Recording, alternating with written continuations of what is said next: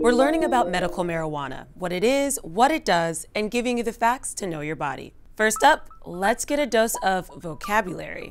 The wide world of marijuana can be confusing, and understanding basic terminology can help you to navigate the facts. Marijuana is often referred to as cannabis, as it's part of the cannabis family of plants that also includes hemp.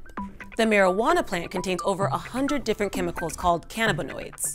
Cannabinoids are active chemicals that can alter the mind and body in a variety of ways, some of which have proven beneficial.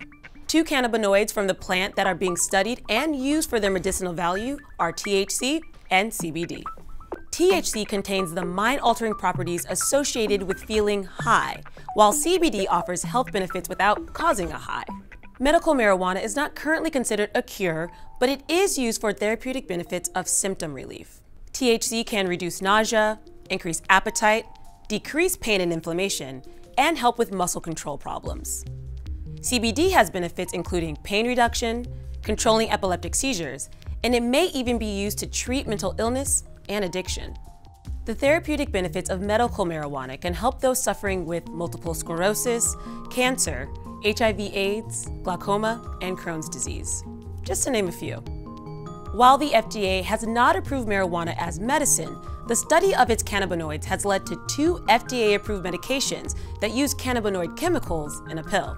Let's dig deeper into how marijuana interacts with the body and tips on access with our expert, Dr. Caroline Hartridge. Dr. Hartridge, how exactly do THC and CBD interact with the body? The CBD and THC interact within the endocannabinoid system, and this is the largest neurotransmitter system within the body, and it helps regulate or modulate our homeostasis, everything from temperature to appetite to reproduction to sleep-wake cycles. Those 2 chemicals in particular work in a lock and key mechanism where receptors are the lock and CBD and THC are the different keys. Once the CBD and the THC interact with that receptor, they can stimulate bone health, they can decrease blood pressure, and they can modulate your perception of pain and even your memory of an unfavorable event. What are the different ways to take medical cannabis? In its whole flower form or whole plant form, and people typically know that is weed or marijuana. And in that form you can smoke it in a joint or a bong, you can vape it, or you can eat it. In states where the flower is not legal and it's just a concentrate, the flower's been broken down into CBD and THC and then put back together in just concentrate forms. And in those states you can have it in a vape form, in a pill, in a tincture, or a spray. What's your advice for somebody wanting to use medical cannabis? So I would start with your state laws, and you can check those out online. Department of Health is very transparent on what's available state to state.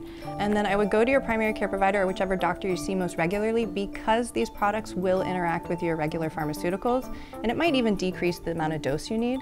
So I would start there, have an open and honest conversation with your provider, let them know that you're interested, and you want to know about the risk to benefit ratio of the medical cannabis product versus some of the ones you might already be on. That is some very important and helpful advice. Thank you so much for joining us today, Dr. Hartridge. And now you know your body.